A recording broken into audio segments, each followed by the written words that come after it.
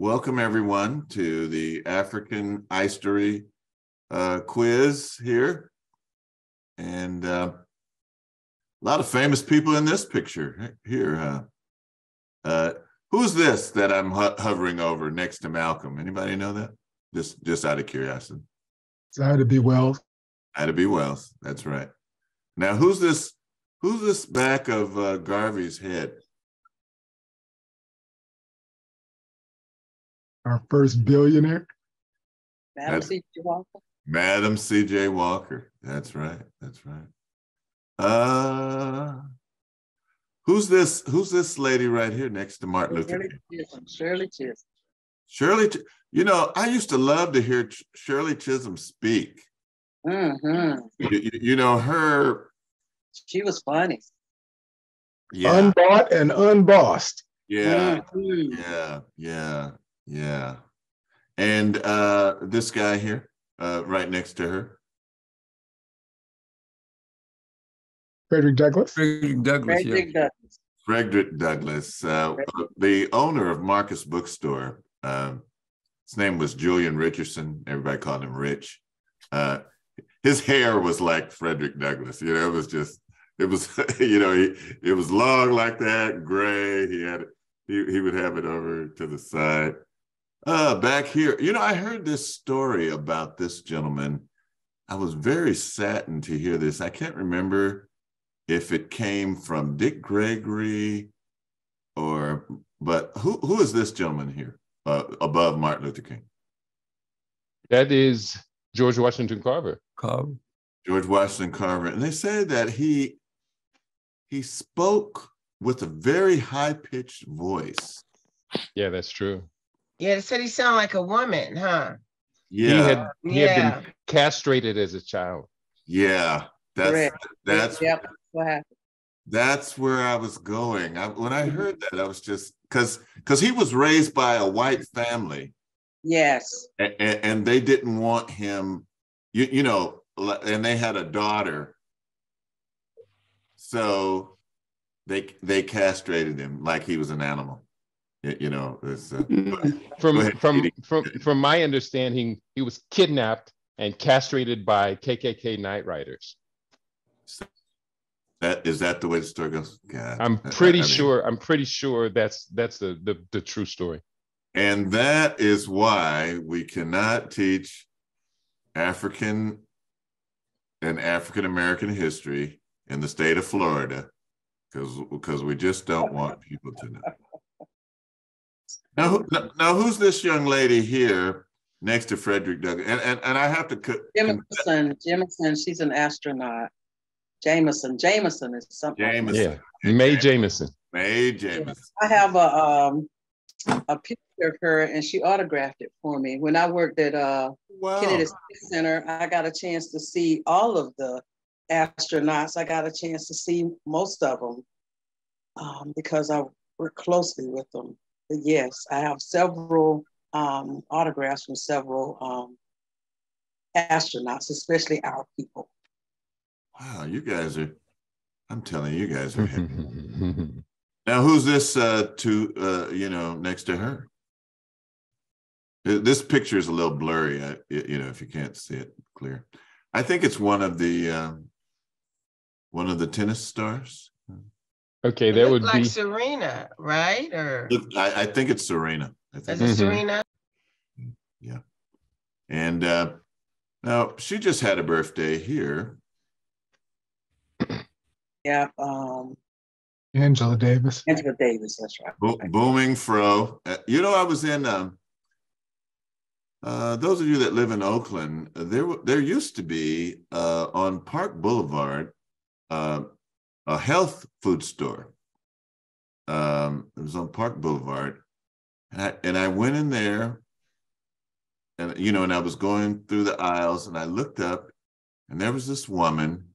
She had locks at the time, and I said, "Are you Angela Davis?" Because I was like, this was those early days when not everybody had locks, and I looked and I said, "Are you Angela Davis?" And she said, "Yes," and we just kind of smiled at each other and just went on shopping. Mm-hmm. Yeah.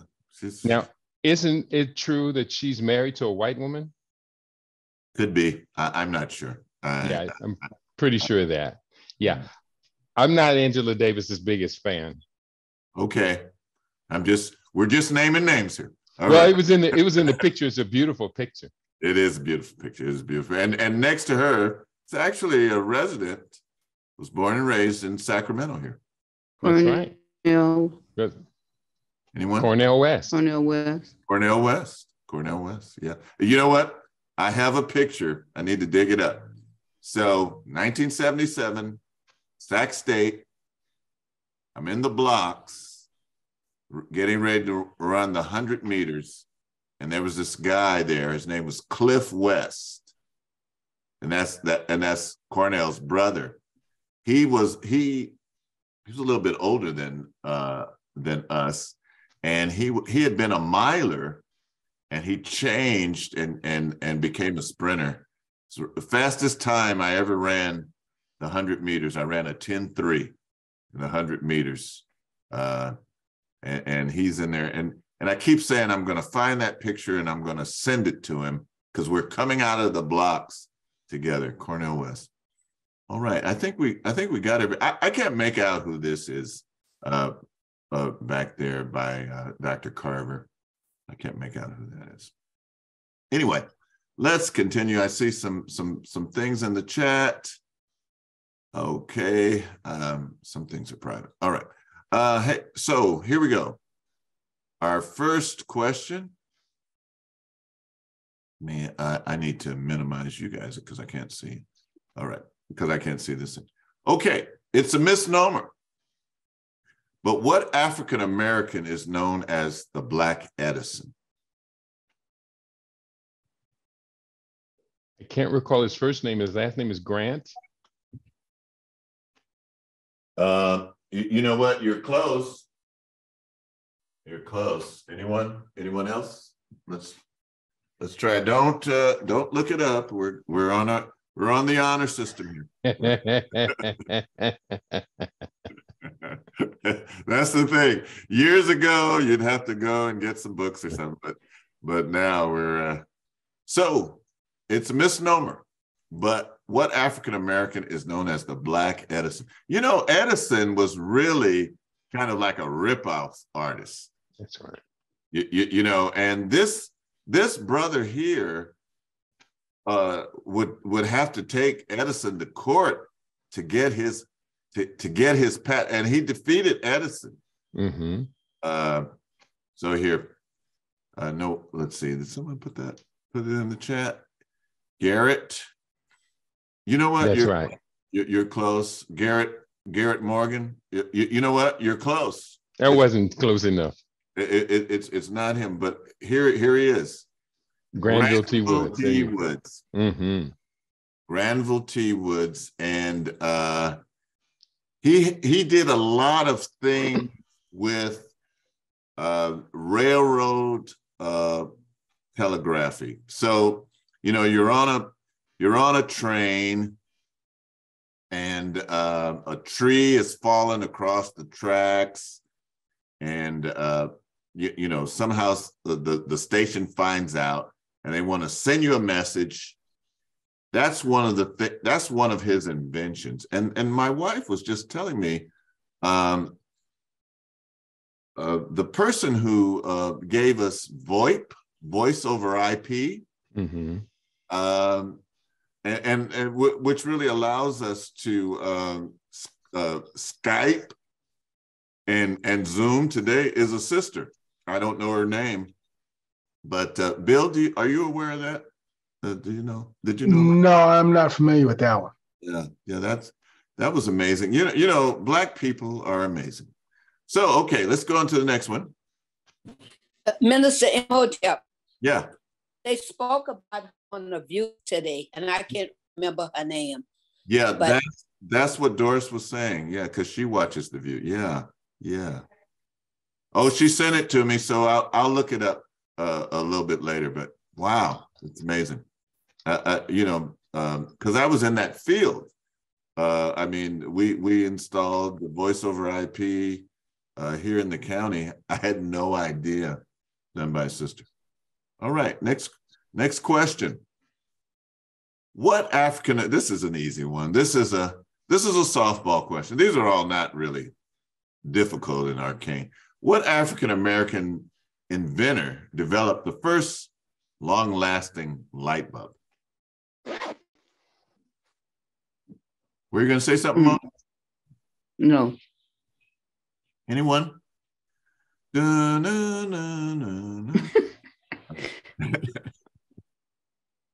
Anyone? You guys were close. You guys were close on the last one. Lewis Latimer. Lewis Latimer. So, you know, he didn't invent the light bulb, but he invented the first long-lasting light bulb. And okay, at the University of California, Berkeley, there's a hall there called Latimer Hall. It's named after him. I'm sure most people don't know that, but he invented a lot of things dealing with electricity, and he actually worked with and for Edison. You know, so there's this group called the Edison Pioneers, and he's one of the original Edison pioneers, and they had a you know, a gathering anniversary of the Edison Pioneers, and his family was there. You know, they were all, because they knew the important role that he played, and they didn't even mention him. You know, but anyway, we're mentioning him today. Lewis Latimer, if I'm not mistaken, also gives us the prototype for the gas mask and the stoplight. You know, red, yellow, and green. He gave us the black colors in the stoplight.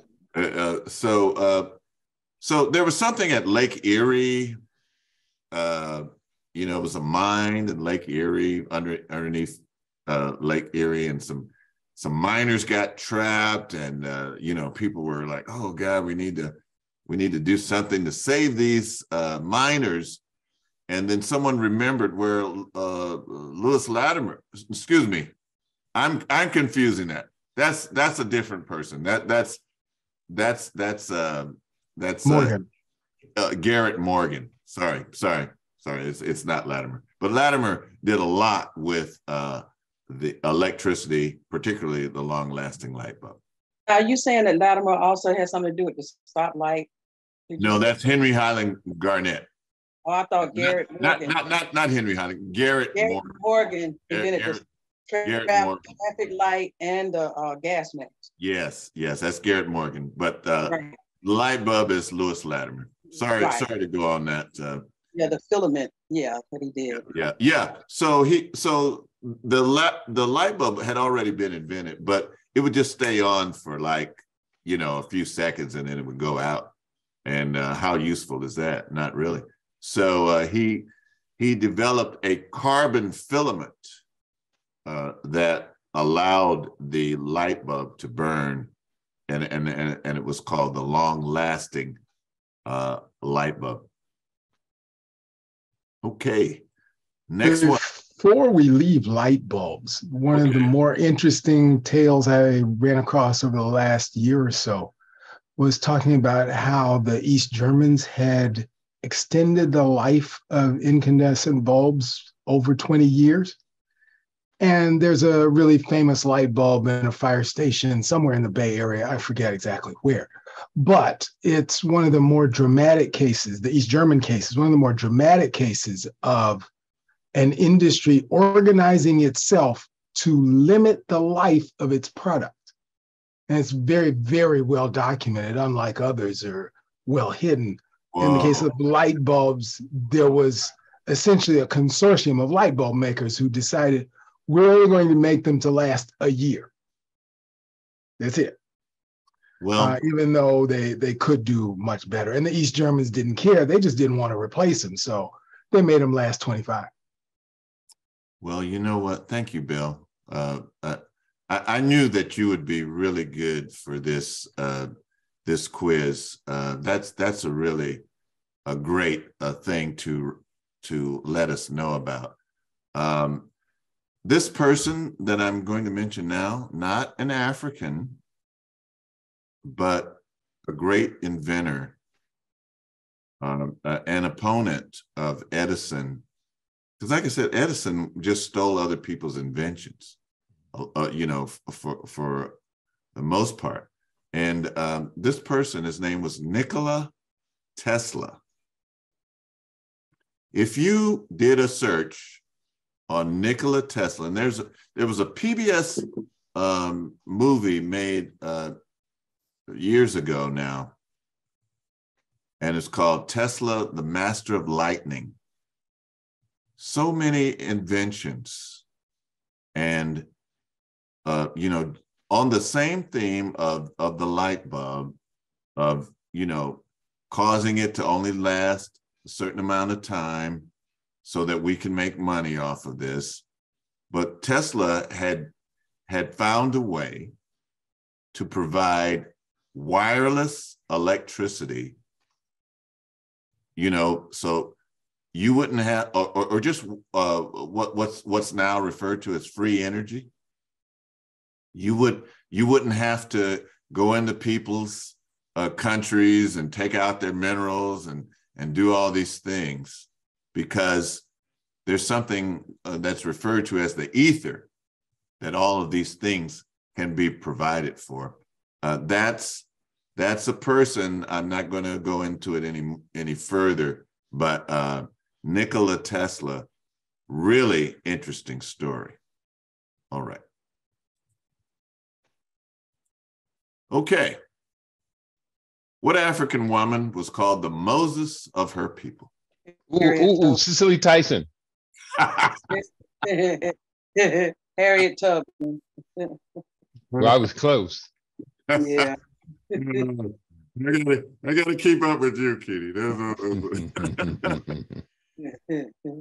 You know what? This is a really interesting. This is a young picture. You don't see a lot of young pictures of her. You know, this is the one you usually see of Cicely Tyson, of Harriet Tubman. And here she is again.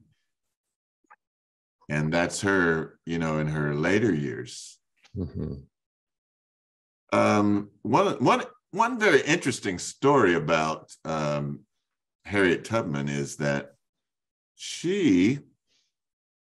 when she was like a girl, somebody was chopping some wood, and the axe came off the handle and flew across the yard wherever she was, and the blunt part hit her in the head.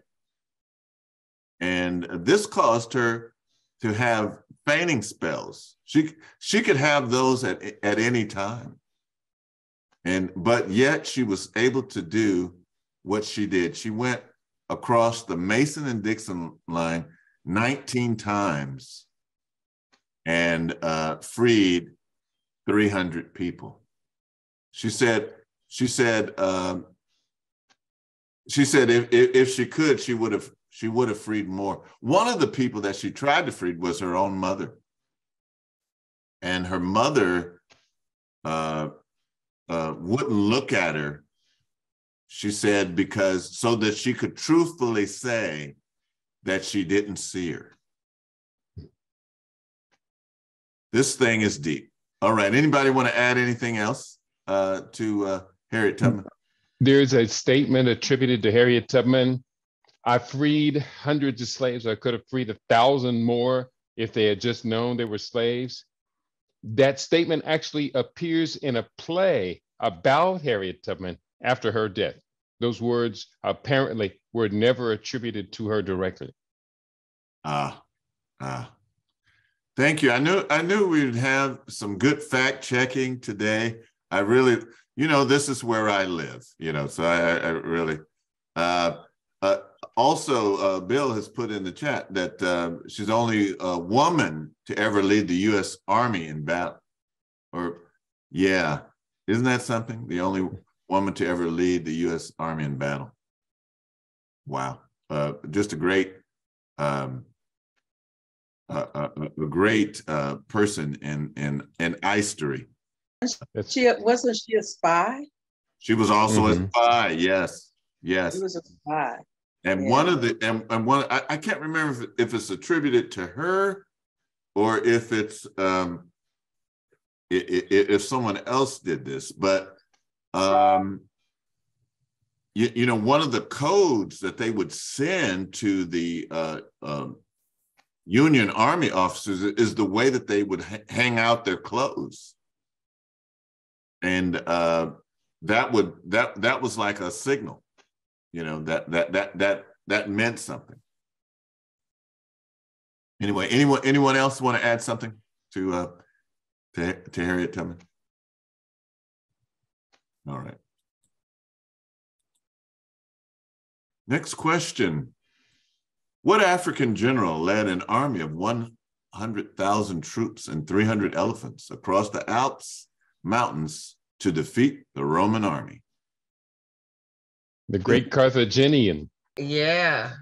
Hannibal. The great Carthaginian. I remember you did a whole class on that, like for 3 weeks. I still got the material. I still have it. Is that right? Yeah. I think it was a little bit longer. It was a UC extension. Okay, was it longer? Okay, it was a long time ago. Yeah, it was a UC extension class, and we talked about Hannibal Barker or Hannibal. Anybody know where his people? Okay, there. So when you think of Carthage, it's present-day Tunisia, and if you look at a map, it's just 90 miles away from Italy. You know, that boot of Italy. And there's some islands there. I can't think of the name of them right now. Just between them. Malta and Sicily? Yeah. I want to say Corsica too. Corsica and Sicily. Yeah. Thank you for the correction. Yeah. So, and he was known to ride this particular elephant because, you know, African elephants, the ears are bigger, and somehow he, I don't know how they got this. This is an Indian elephant, you know, because the ears are different, and you know, he has this type of hair. But originally, some of the Carthaginians, Dr. Ben, in his book Black Man of the Nile and His Family, he said that the place was called Carthadas, came from what was then called Canaan, you know, which is like where Israel is now, and Lebanon, that region. And those people came and blended in with the Africans that were living there in now present-day Tunisia. So this is Hannibal here. And one of my main sources for finding out this information was an article that was done by Wayne Chandler in Dr. Ivan Van Sertima's Journal of African Civilization. So there were several editions, and it was called Great Black Leaders, Ancient and Modern. And a lot of my information came from that article. And I had a personal conversation with Wayne, and he was saying he had to really dig to find the information because you know, they covered up a lot. They do not want you to know that Hannibal, what he did as far as like a general, even when he was defeated, you know, after like 14 or 15 years later, he went back to become the head of state. And when the Romans saw that they were about to pay off their debt, they invaded, and he ended up committing suicide by taking poison rather than to be taken. This is a movie that needs to be made. This is a story that needs to be told about the great work of Hannibal. Okay, next question. I'm going to check this chat. Now, by the way, if you're sending me something private, I don't know how I would know that, but I want to check this. Hopefully this isn't. Okay, so Bill, Dr. Croak invented VoIP and changed the world. Thank you. Yes, and thank you, Bill. I missed the show. Yeah, I did too. But I had seen her story before. I didn't know that, man. Because I'm telling you, we did so much with VoIP, and all that time I didn't know it was a Black woman that brought it forward. So, what Caribbean African general defeated Napoleon and the French army in the Western Hemisphere? Toussaint Louverture. That's right, Toussaint Louverture. There he is. Now, can anybody else name the generals and heads of state that he worked with? Anyone can come forward with those. The one that comes readily to my mind would be Dessalines. Jacques Dessalines. Mm-hmm. Jacques Dessalines. Another one would be Henry Christophe. Jacques Dessalines and Henry Christophe. His story ended in a tragedy. Mm-hmm. You know, they had defeated Hannibal. Or he had defeated Napoleon. Excuse me, they had defeated Napoleon. And I'm still stuck on Hannibal. And somehow he got tricked coming out. He could have just stayed in Haiti. And he ended up coming out on a boat, by the French. They kidnapped him and, took him to France, and he died in a French prison. Yeah. This has been a while. Monte Cristo, is that the movie? Was it based upon him, Monte Cristo? Oh, The Count of Monte Cristo? The Count of Monte Cristo. No, but we're going to talk about it. Okay, I know. You know what? Let me back up. Because he died in a prison too. Yeah, I think perhaps you're correct, Bobby. I think perhaps. Okay. And actually, we're going to talk about that a little later. Okay, alrighty. All right. Next question. What African-American educator created Negro History Week? Everyone knows this one. Yeah, Woodson, Carter G. Woodson. Dr. Carter G. Woodson. Yeah. Dr. Carter G. Woodson, right there in Washington, D.C. Dr. Carter G. Woodson. What book that is he most famously known for writing? The Miseducation of Your Cousins.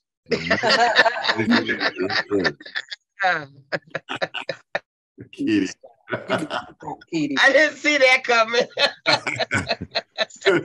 Kitty's on a roll tonight.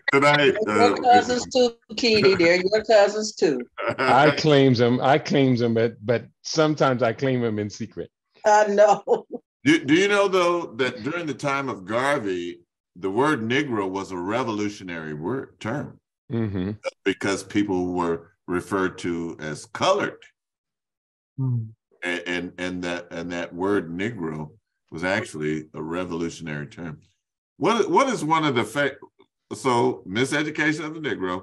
What is the famous quote that everybody always does on that book? Anybody know? Ask again. I'm sorry. Ask again. What is the famous quote from his book, Miseducation of the Negro? Is that if okay, I can't quote it, but you know, you can about the back door. If you yes. train a guy for the back door, he'll cut it out himself. Something like that. Yeah.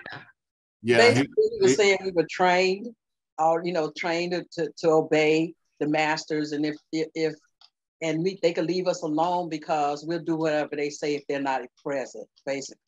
Yes. He said the educational. I'm paraphrasing. The educational system makes it so that you don't have to tell the Negro to go hither and yon. They'll go there without being told. You don't have to tell them to go to the back door. They'll go there without being told. And if there isn't a back door, they'll cut one because this educational process makes it necessary. Okay, I'm going to look. Yep. Clearly demonstrated. Yes, indeed. Oh, Kitty, gotta go. All right, man. We'll see you. See you next time. All right. Yeah, that's clearly the backdoor mentality in Memphis. So it's still going on. Who was the first African president of the modern era? Anyone? Kwame Nkrumah. Dr. Kwame Nkrumah. Dr. Kwame Nkrumah. His first name is Osagyefo. Anybody know what Osagyefo means? Osagyefo. That means the savior. Osagyefo Kwame Nkrumah. In Ghana, or among the Akan people, I should say, because there are some Akan people living in Togo and other places, actually now around the world, but they have a system where the day that you're born, there's a special name for each day of the week, and so Kwame means born on a Saturday, so let's see, what's another one? So Kofi is born on a Friday. Kweku is born on a Wednesday. My name, which is born on a Monday, would be Kujo. So yes, so we answered that question. Who's the first African president of the modern era? Osagyefo Nkrumah. Kwame Nkrumah. What African American scientist revolutionized America's southern agricultural industry? Anyone?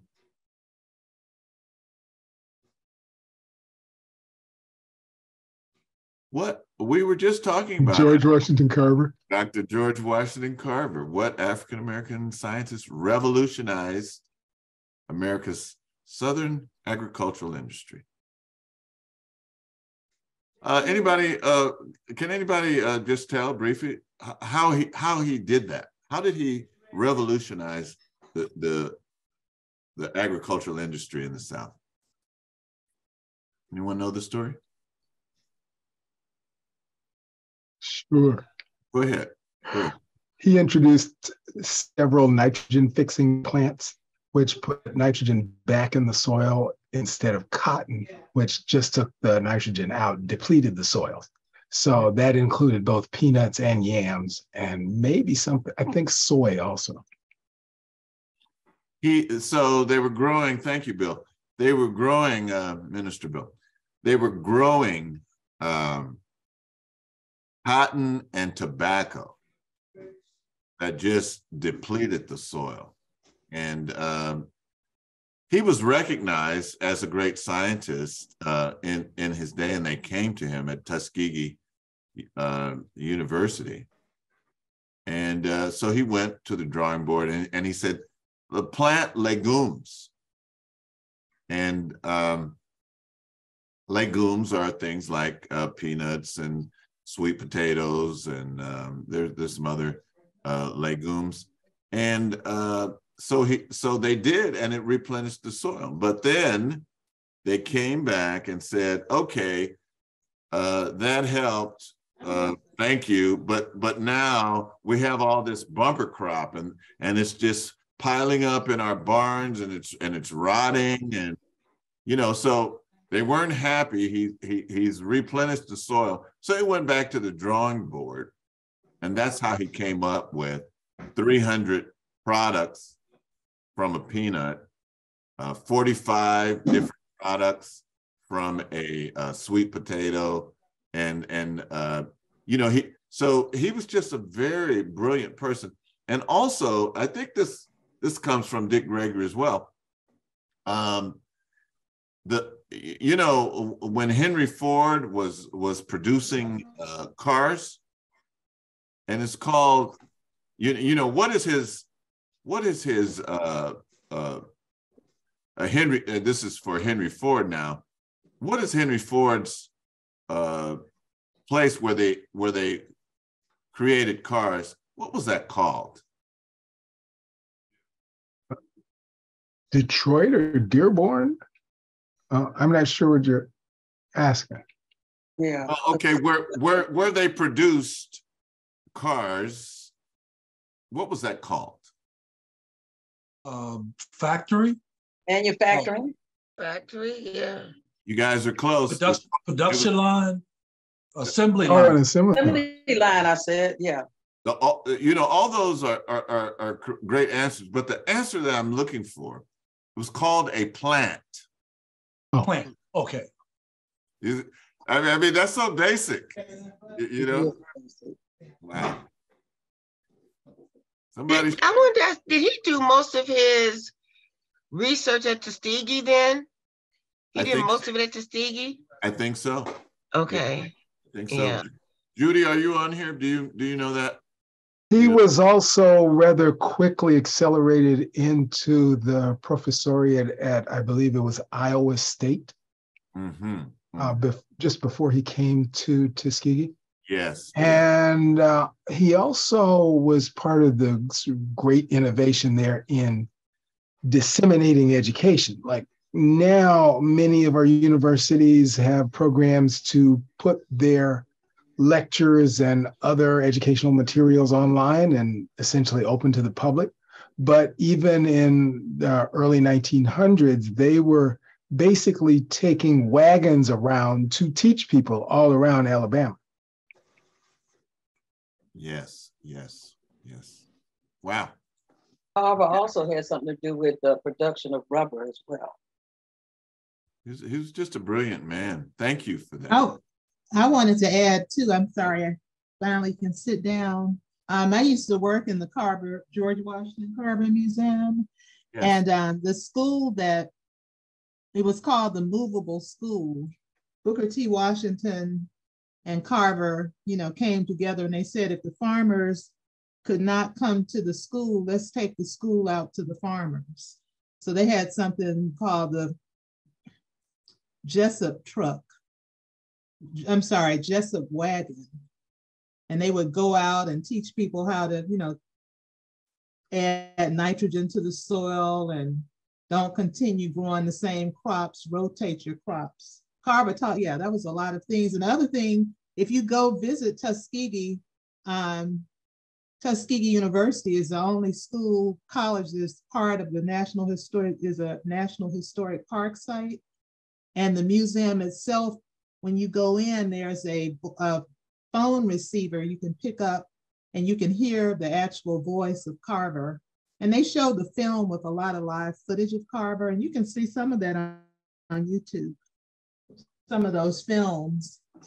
Right. Thank you. Quite moving. That's good. Mm-hmm. Yeah, that's true. Somebody should do that. Somebody should do a tribute on Carver and those Jessup wagons. Also, one last thing, Carver did a lot toward polio. I don't know if you all know, he developed a machine and that people could get in, sort of like a CAT scan. They got into this big metal thing, and he had a lot of contributions to do with the treatment of polio. Yeah, he's just a brilliant man. Thank you for sharing all that. I don't know why. Oh, here we go. Name the person of African descent located in France who wrote The Three Musketeers and The Count of Monte Cristo. This is anyone name who this is? Dumas. Was it? Yeah, wasn't that his son? His son? Say again? His son wrote the book, right? On the Count of Three Musketeers. Three Musketeers. Oh, wait a minute. Okay, I'm tripping. Okay, hold on. All right, go ahead, Imhotep. I'm messing up over here. Go ahead. No. This is all. We're all in varying degrees of ignorance, so it's all right. But someone just said it. Crispus Attucks. No, not Crispus Attucks. Oh. Crispus Attucks was the first person to fall during the Boston Revolution. I thought his son was named Alex or something like that. No? Gosh, wasn't it Dumas? Alexandre Dumas. Dumas. Alexandre Dumas. Dumas. And this is him, a young portrait of him. And here he is later in life. Person of African descent. And okay, so the Three Musketeers, and I think those were, or his father or somebody was one of those Three Musketeers. That's what caused him to write that. And the Count of Monte Cristo might be, as Bobby had raised later. I'm not really familiar with that story. It might be the exiled Toussaint Louverture. I'm not, so don't quote me on that part. I need to look that up. All right. Minister Imhotep, I don't know if it's true, but I heard as well that they were really kind of on the sweet side. That's where they came up with the candy bar. Oh, that may not be true. I'm sorry. Okay. Name the African queen who defeated the Dutch and fought the Portuguese to a standstill for 40 years. Anyone? Was she from Jamaica? Oh my gosh. No. She was on the African continent. She was on the African continent. Was it Nzinga? The only one I know is Nzinga. That's the only one I know. Yeah, Nzinga. Yeah. Nzinga. And so this is a portrait that was made of her. And if you went to Angola now, there's this giant statue of her. And this is what they put there for her. Yeah, great queen. And she made her country of Angola a slave-free state. And I was talking to a friend that spent some time in Bahia, and he was saying that they have a tradition in Bahia, which is, part of Brazil, that Queen Nzinga sent spies. They went into slavery, went to Brazil to help fight the Portuguese in Brazil. And one of the famous martial arts fighting forms that's in Brazil now is capoeira, or capoeira, however that's pronounced correctly. I think it's capoeira. Yeah. Capoeira, and it is it's a very acrobatic fighting form. Some people watching it might think, oh, these people are practicing gymnastics, but it's a fighting form, and that was one of the things that they used to liberate themselves in Brazil, and particularly in Bahia. I took a capoeira class. It is no joke.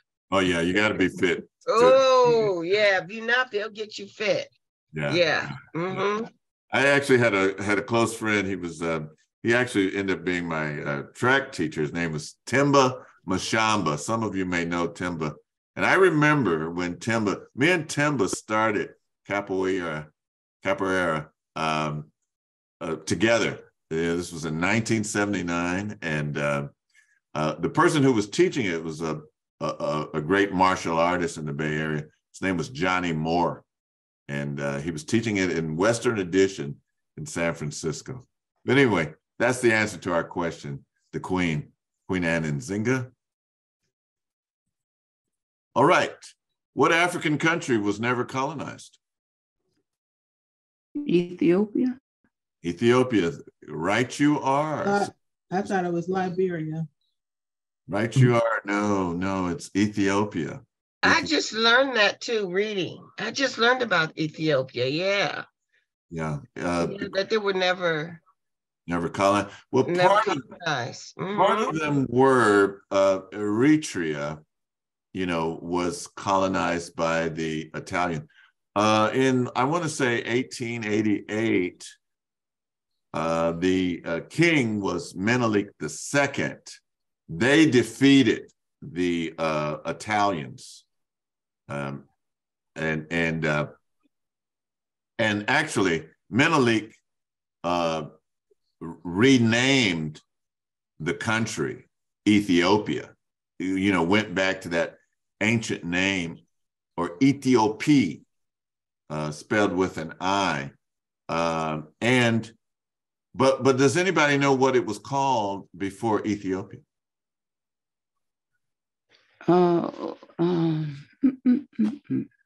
Kush.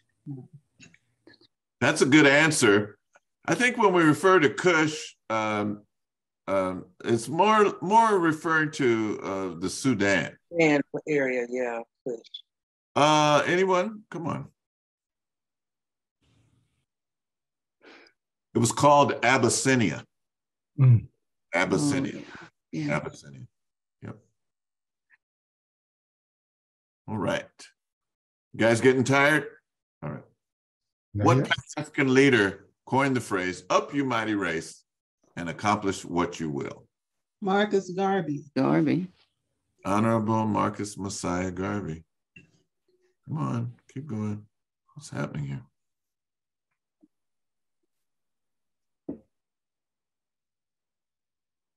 He looks pretty cool in that picture. There's a professor, Professor Emeritus, I think, from UCLA. He's a Jamaican, Robert Hill. He wrote a 10-volume work on Garvey. And I got to hang out with him a little bit. When you read about these figures, you're surprised how young they were. Yes. 19, 20. Yeah. It's just the role and the responsibility and the leadership. It's amazing. Yeah. How young they were. That's true. I remember reading so his second wife wrote the book, The Philosophies and Opinions of the Honorable Marcus Messiah Garvey, Amy Jacques Garvey.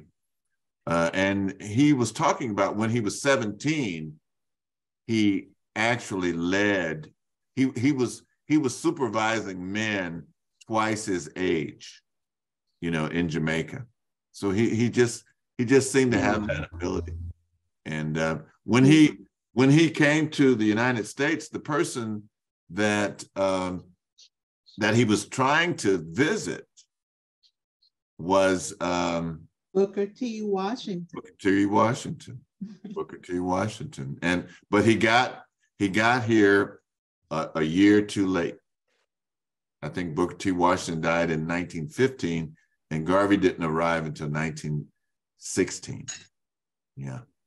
Could I add something? In my mother's papers, my grandfather evidently was really into Marcus Garvey. It's the one thing that broke him up, that he spent all the money. They had a restaurant started out in New Orleans and then in Louisville, Kentucky.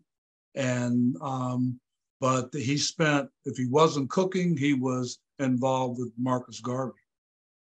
Yeah, yeah. A lot of people were.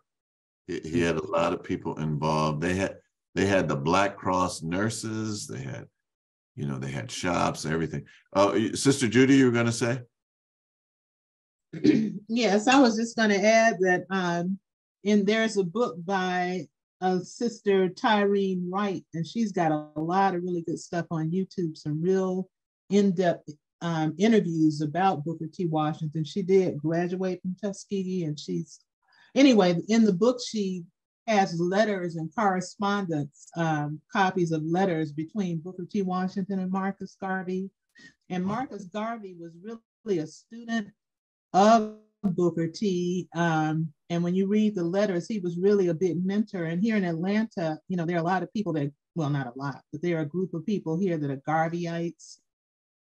Wow. And they have Marcus Garvey festivals, but so many people have they love Garvey, but they have no idea that Booker T. Washington, who we were duped into believing was an uncle, well, I won't say Uncle Tom because you told us that was a good person, but that he was an accommodationist, didn't know that he wore the double mask. He was, around dealing with Pan-Africanism and helped to go to the UN to fight for to stop the colonization, Booker T, for Liberia. But Marcus Garvey, he did eventually try to get to Booker T. Washington before there's another book out saying that he was killed, poisoned, Booker T. Washington. And so Marcus Garvey did eventually come to Tuskegee shortly after. I never knew that, but he stepped foot on the campus. Wow, thank you for sharing that history with us. Yeah, I'm learning as I'm going along with you all. What is the name of the African-American astronomer who helped design Washington, D.C.? Shango, you still with us?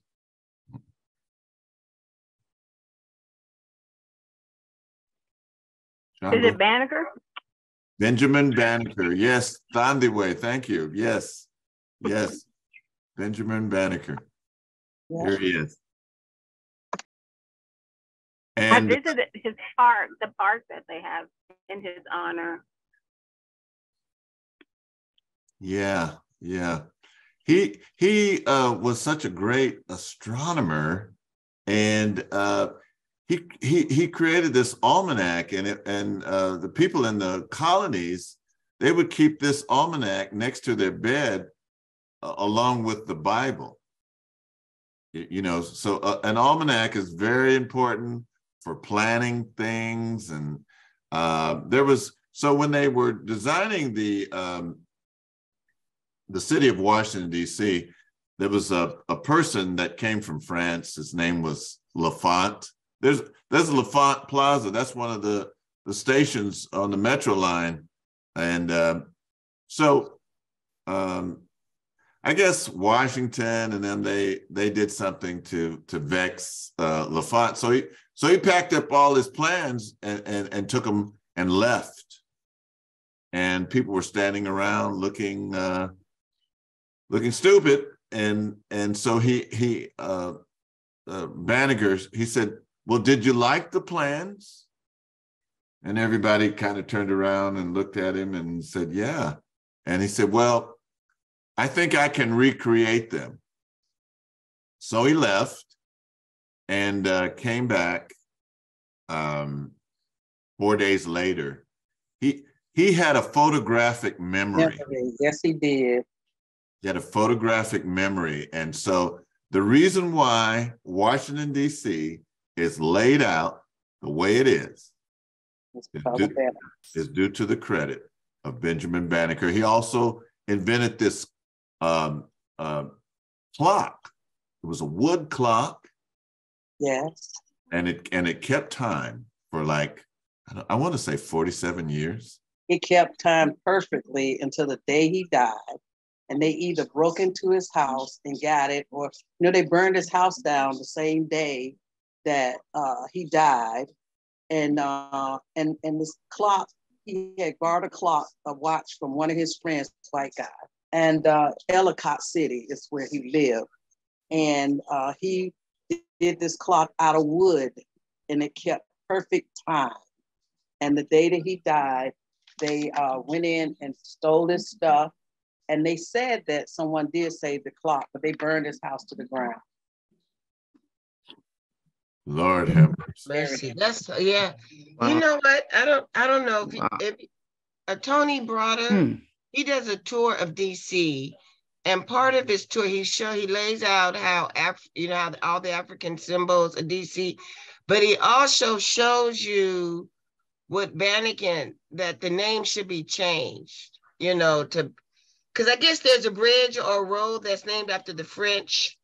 L'Enfant, yeah. L'Enfant, but actually it should be Banneker. But he'll show you the distinction of, what he built, taking the plans and built. But anyway, it's a real good tour. It's about 3 hours. He does it. So in DC, if you ever go to DC, try to catch his tour. Mm-hmm. And to this day, Banneker's people have his watch, and I have one, and every watch that they make have a piece of wood in it somewhere. Wow. So I purchased one of the watches. They sell it? They still sell it? Or is that it's still for sale? I mean, I didn't know that. Yes, ma'am. Yes, ma'am. Banneker has they have a website. The watches are beautiful, and each watch has some wood in it or on it. So when you buy one, it has it's wood. It has a piece of wood on it somewhere. Wow. To check that out. Thank you for that. Yeah. As a matter of fact, let me see if my camera's been acting up on my thing here, but as a matter of fact, I have the Banneker watch, and this part right here is actually wood. And that is beautiful. Yeah, it says Banneker on it. But yes, when I did the tribute about Banneker, I bought a watch. So yeah. So it's on the website, right? Yes, yeah, on the Banneker website. Look it up. Banneker website. Okay, I'm gonna look that up. That's amazing. Thank you so much. Yeah, thank you. That's great. I wanted to add something too to Banneker. I'm not sure. This is kind of what I think, but you can verify it, Minister Imhotep. I was thinking as well. I thought that I read or that Banneker was also a Freemason, and so a lot of when you read certain books about Freemasonry, you find out as well that DC is set up on, dealing with Freemasonry. So what I was really thinking is, although Banneker, laid the plan out, it really came from the ancient, there was the Egyptian systems. Yes. That's why they had that obelisk and everything is positioned. Is really Banneker, he had passed the knowledge on and had the insight, but we could give it the credit also to the Kemetic ancient. For sure. It's not an accident that there were 13 colonies. Right, and then he was also the son of a Gambian king, by the way. His name was really, the name started out with it wasn't Banneker, it was Banka, like Banka. Yeah, I've heard that, and Anthony Browder, he wrote a book called Nile Valley Contributions to Civilization, and you can find a lot of this information that you all are saying. If you would get that book, I know we mentioned a lot of books at WOSE, but that is one that you really should get. It's called Nile Valley Contributions to Civilization by Anthony Browder. That book. It's a wonderful book. I didn't realize it's like 6:22. So let's get through this. And going back, let me share. Brother Bill has given us the Banneker store website, and you can get you a Banneker watch. Yep, you sure can. They come in a nice box too, by the way. Look at that! Wow. I don't like to wear watches, but I might just change my mind. I know. On that. Wow. Okay. So let's move on. Okay. The Johnson brothers. The Johnson brothers, here they are. Yes. So James Weldon Johnson, and what's the other one's name? John, I believe. No, it's like Rosamond. Rosamond. What is it? Rosamond, yeah. And one of them, he wrote it, and the other one put lyrics to it. Yeah. It was a poem. It started out as a poem. That's right. And they wrote the poem for Booker T. Washington. He was coming to visit the school that he was a principal. And that's how that all started, guys. That's right. Oh, and then Booker T said, yeah, let's keep this for the national, and he said it was good for the NAACP. They adopted it as the National Negro Anthem. Now, when they first recorded it, it was supposed to be the National Negro Anthem, but it got recorded as the National Black Anthem. Interesting. So name the African-American woman who started a college in the state of Florida with just Mary McLeod Bethune. You know, and you were saying, Bobby, just how young the people were. Look how young she looks. That's what I'm sorry. No, go ahead. That's what I was going to add when you were mentioning the ages, or somebody mentioned how young the people were. Booker T. Washington, when he was sent to be president of Tuskegee, he was only 20-something. And Mary McLeod Bethune was the one Booker T. Washington took under his wing. And the school is supposed to be modeled after what they call the Tuskegee model. And that was also what Marcus Garvey was coming. There were a few Tuskegees in Africa. Tuskegee model. You know what? I'm glad, because this has come out tonight.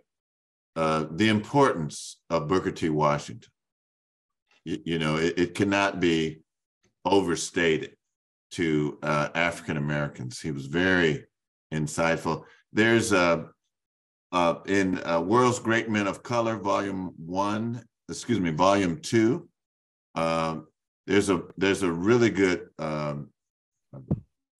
explanation, story, biography of Booker T. Washington. Of course, there are other books. That's where I got mine from. Okay. Just make sure it's not written by Harlan, because that's the one they say, the white guy that has all of the Booker T. Washington papers. And he said he despised Washington, and it's a lot that Tyreen Mike, she's done a lot of research, says. So I don't know who that's by, but. No. World's Great Men of Color was J.A. Rogers. And so J.A. Rogers was a person from Jamaica. Joel Arthur, I think, Rogers wrote that book and a lot of other books. Nature Knows No Color Line, Sex and Race, Volume 1, 2, and 3. So, and that book, those of you that are looking for things for historical tributes, those two books are really good too. World's Great Men of Color, Volume 1, deals with the so-called Old World, and Volume 2 deals with the New World. And in the New World section, that's where Booker T. Washington, the information on Booker T. Washington. What is the name of the African-American pilot who designed the cockpit of the space shuttle? Anyone know? Fred Gregory. No. Frank Gregory. He was Major Frank Gregory then, and then he became Colonel Gregory. And this is in Dr. Ivan Van Sertima's Journal of African Civilization, entitled Blacks and Science. I didn't know that. I didn't know, but I've been in the cockpit of the shuttle, but I didn't know he was the one that designed it. Yeah. All right, moving right along. Name the African king who was known as the richest man in the world. Mansa Musa. Yep, Mansa Musa. And this is a map of the world that somebody drew. And here he had so much gold. I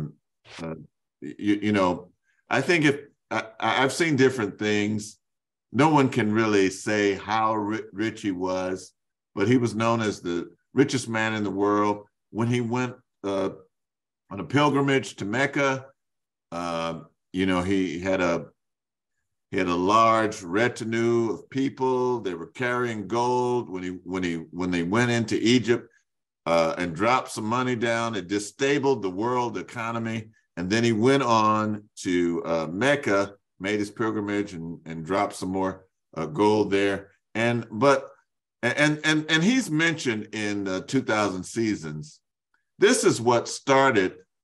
They're referred to as the predators in 2000 Seasons to come to Africa because they said, oh, they got all that gold over there, and that's what started. But okay, the answer is Mansa Musa. In what country is one of the 7 wonders of the world located? In what African country is one of the 7 wonders of the world located? It must be Kemet. Egypt. Yep. Is it one? Yep, Egypt. And name the wonder. Egypt. What? Sphinx and the pyramids. Sphinx. There you go. So, you know, these are not really hard questions that I gave. I'm glad you are getting them so easily. What African river is 4,100 miles long and flows? Nile River. Nothing but the Nile. Nothing but the Nile. Actually, this map doesn't really show how far it goes. It actually starts in like Uganda. And that's the White Nile. And then it flows from south to north. And then when it goes through Ethiopia, it becomes the Blue Nile. They join together and then they flow all the way out to the Mediterranean Sea. Okay. What is the name of the African-American fighter squadron who fought with distinction during World War II? It's Tuskegee Airmen. Tuskegee Airmen. The Red Tail Tuskegee Airmen. The Tuskegee Airmen. My father was really into the Tuskegee Airmen. He wasn't old enough to be a Tuskegee Airman, but he was a junior Tuskegee Airman, and he actually learned to fly. They had a program where he learned to fly an airplane. Now, what I learned a couple of years ago was there are a lot of guys here in this area that were Tuskegee Airmen, and I learned that I went to and I met one of them, and he said, "I've never set foot on Tuskegee campus in my whole life." He said, "I don't even know what it looks like," and he said that that if you were a Black airman, that they considered you as part of that club, Tuskegee Airmen's Club. So all of the people that have been named Tuskegee Airmen were not necessarily trained at Tuskegee. Yes. And I didn't know that. I was kind of shocked when he said that to me. Do you know what? I came across Navy men that were elite, and I can't find anymore that were elite that were compared to Tuskegee, airmen. I'm gonna try to look their name up again. I came across it and I can't find it because I haven't heard of them before. But number 2 is, what is the best movie for? There's been quite a few movies on Tuskegee Airmen. Which would be the best one? I think I've watched about 2 of them, but it's been a while. Red Tails. I think they call it the Red Tails. Is that the one with Lawrence Fishburne? Yeah, that's the best one to. Yeah, I really like that one. I don't know if that's the best one, but that one came out. Okay, with Lawrence Fishburne. Okay. Yeah, Lawrence. I mean, I have to revisit. These movies. Been a while. Yeah. Well, that one has a storyline, and it's got, romance, and it's kind of more fictional. I'm thinking the other one. There are some others that are out. If you go on YouTube, they're just some documentary type presentation that are really good. Okay, and there's a group in the East Bay that honors the Tuskegee Airmen, and they're encouraging African American to learn how to fly? Bass Reeves. Bass. All right. Bass. The real Lone Ranger of the Wild was this brother. This is who the Lone Ranger is based upon. Right. And he was also the first U.S. Marshal, African American U.S. Marshal. Yeah. You guys are just too smart. Cowboy too. They claim he was the first African American cowboy as well. You guys are just too smart. I want to thank everyone for your participation. We just went over time just a little bit. It's 6:33. Got a lot done. Talked through a lot of things tonight, and I want to thank you for your contribution, because we don't know. One person doesn't know everything, and you all have really greatly contributed to this session tonight.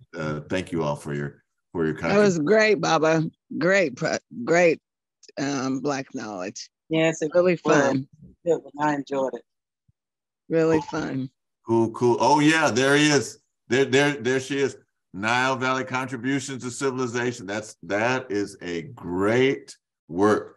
Now, next week we're going to have Brother Bauman Daly on, and Sister Judy, we got your email, and you're right. We do need to, as a group, as a subcommittee, we need to plan out the next schedules for our Black Knowledge Matters. Also, what you all did last week with the movies showed us that we can do these movies and make it interesting. So we're going to include that as well. I want to thank everyone for coming tonight. Bill, you know so much, man. Minister Bill, you have a lot of information. Sister Judy, you have a lot of information. Sister Sugar D, wow, you had a lot of info. Everybody greatly contributed. So Mona, I heard you there. Bobby, all of you all. All right. So it's 6:35. We've just went 5 minutes over. Nobody's going to kick us out of the room, but glad that Tony could be with us and join us, and Mama Rose, Auntie Afua, Betty Wright Harris. I don't know. What do you mean? What do you mean, bro? That was the one photo I didn't recognize on the flyer you sent. Oh. The woman in the far right. Let's see. Let's go back. Let's see. All right. But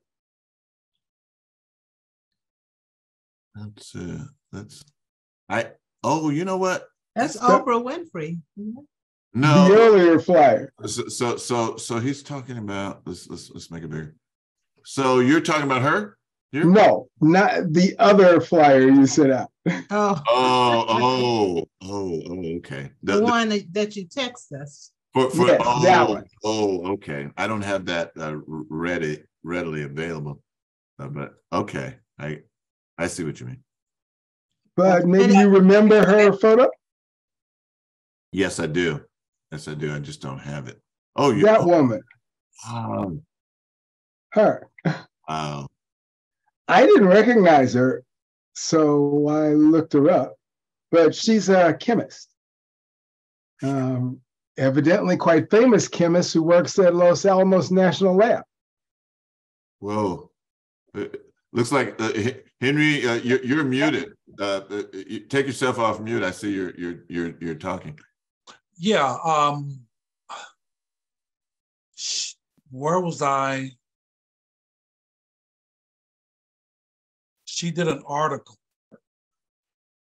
Okay, it's been a long time, but yeah, I really can't remember. Because that's where I was stationed outside of there in Albuquerque. And it was just part of a program. And I can't, see, so part of military. So it had something to do with the military. Okay, I can't yeah. It's happened when you get old. No, you know, you don't deal with this every day, and you know, this just came up, and you know, some of the things I was forgetting. You know, like, I'm glad somebody helped out with Alexandra Dumas.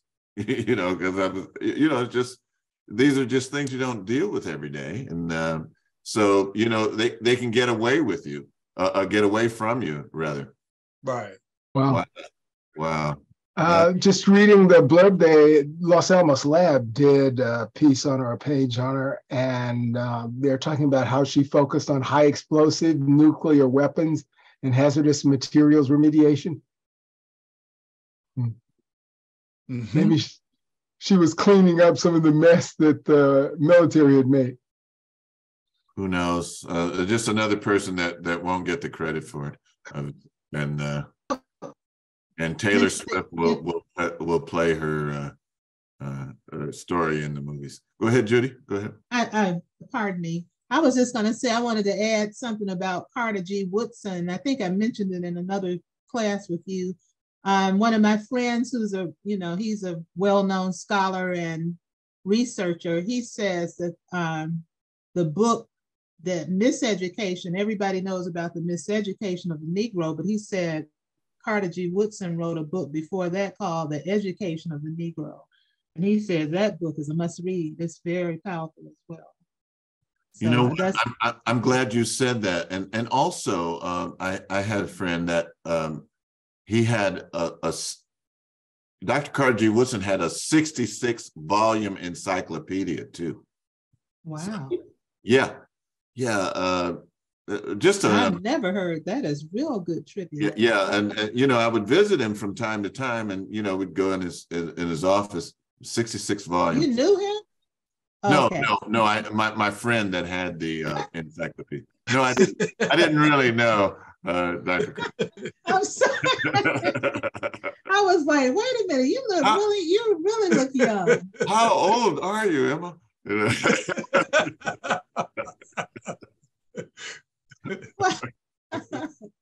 But are you saying, are there images or places you can see that? I have never heard Carter G. Woodson had encyclopedia. Oh yeah. It was. I forgot what it's called. I think it was like the Journal of Negro Life or something like that. Anyway, I didn't have it, but there were 66 volumes, and then wow. Oddly enough, my friend's house caught on fire, and I think those were lost in the fire. Well, speaking of bulletins, Dr. Carver had probably, when I worked in the museum in the gift shop, they printed some of them, but he would produce all of these weekly bulletins on everything, how to get nitrogen in the sweet potato, different things for the farmers. And it was maybe about 60 or 7. Tuskegee's archives, they have a lot of really good info. A lot of people come there to, get information. Yeah.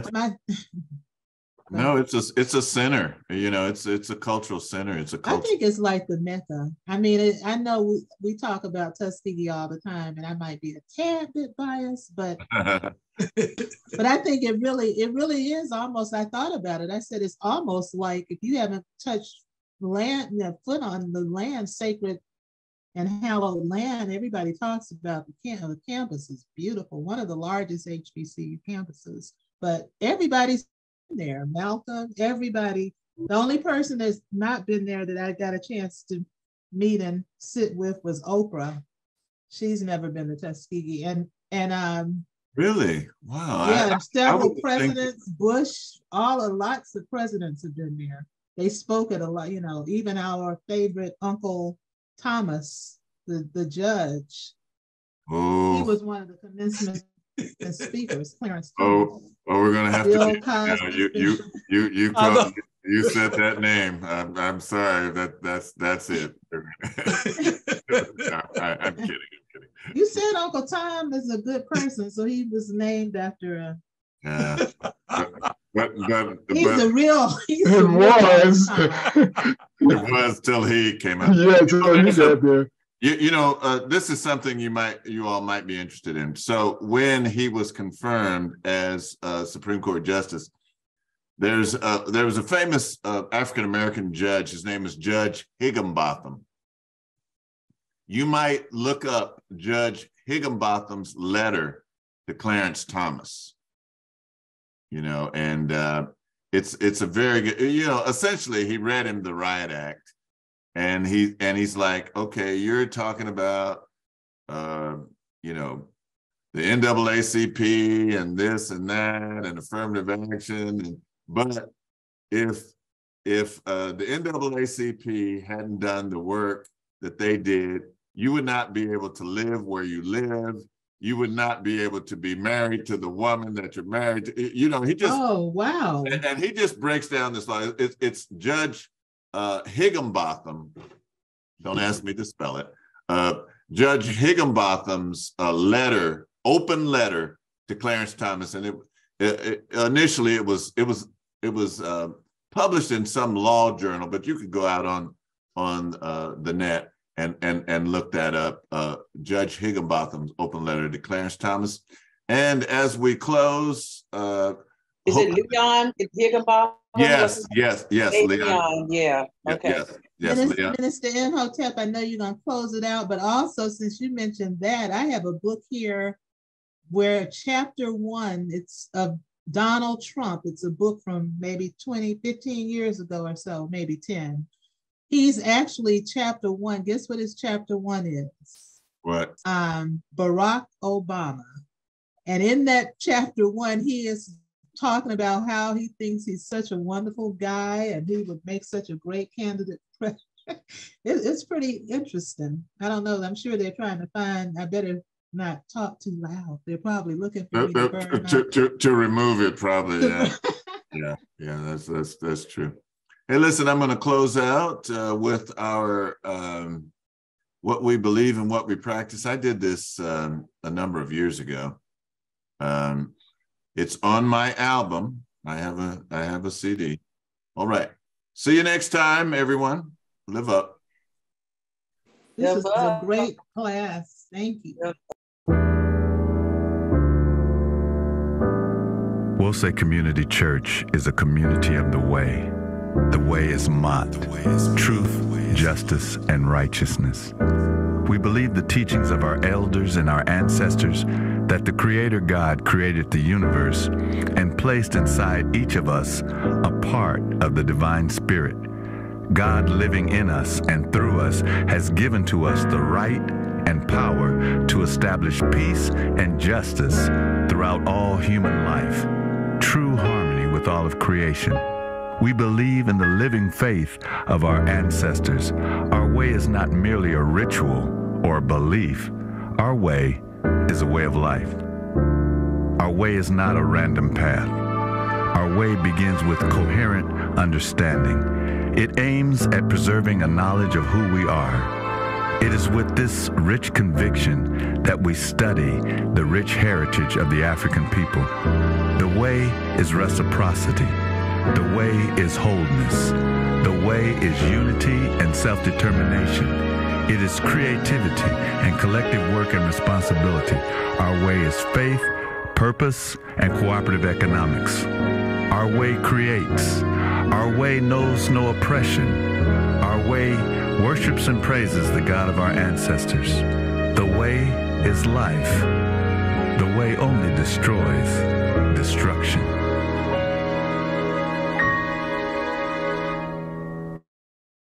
All right. See you next time. Live up.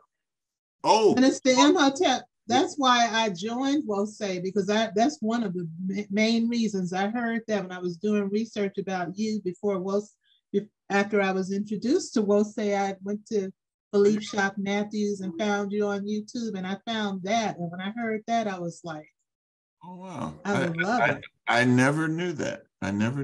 Thank you. Yeah. So tomorrow we're doing study of sacred scriptures tomorrow. So, and Bill has put that letter in the chat. If you the Higginbotham letter. Thank you, Bill. So if you want to get that, Yeah. Wow.